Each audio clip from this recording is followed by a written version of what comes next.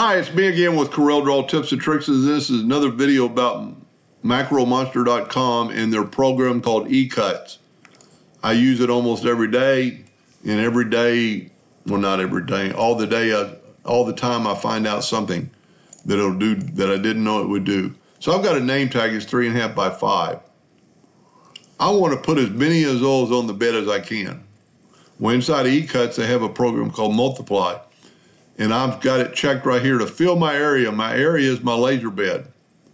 I want to make the distance just like 0.1 away from each other and hit OK. And then I'm going to hit P, put them in my bed. It filled up my bed with those name tags off the edge, separated.